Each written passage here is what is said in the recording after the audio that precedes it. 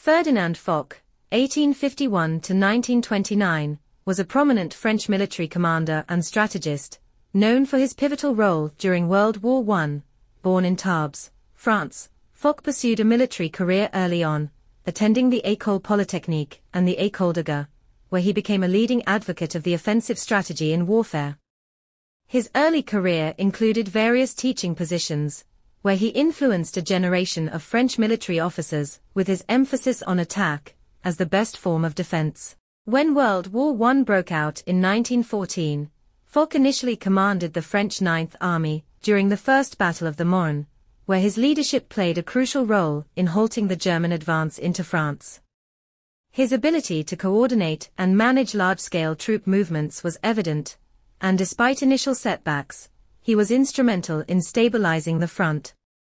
Foch's strategic insight and determination earned him higher command positions as the war progressed.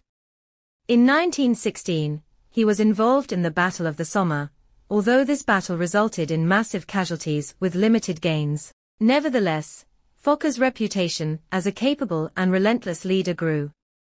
In 1918, he was appointed Supreme Commander of the Allied forces on the Western Front, a role that placed him in charge of coordinating the military efforts of France, Britain, the United States, and other Allied powers. Foch was a key architect of the counteroffensives that ultimately pushed the German forces back, leading to the signing of the armistice on November 11, 1918. His strategic use of combined arms tactics and his insistence on maintaining pressure on the enemy were critical to the Allied victory. Foch was highly regarded for his ability to foster unity among the diverse Allied forces, ensuring coordinated and effective military operations.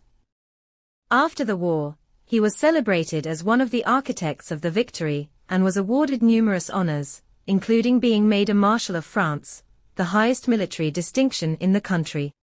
Despite his military success, Foch was critical of the Treaty of Versailles, believing that it was too lenient on Germany and predicting that it would lead to future conflicts, a prophecy that proved accurate with the outbreak of World War II. Foch's legacy is that of a brilliant strategist and a steadfast leader, whose contributions were crucial to the Allied victory in World War I.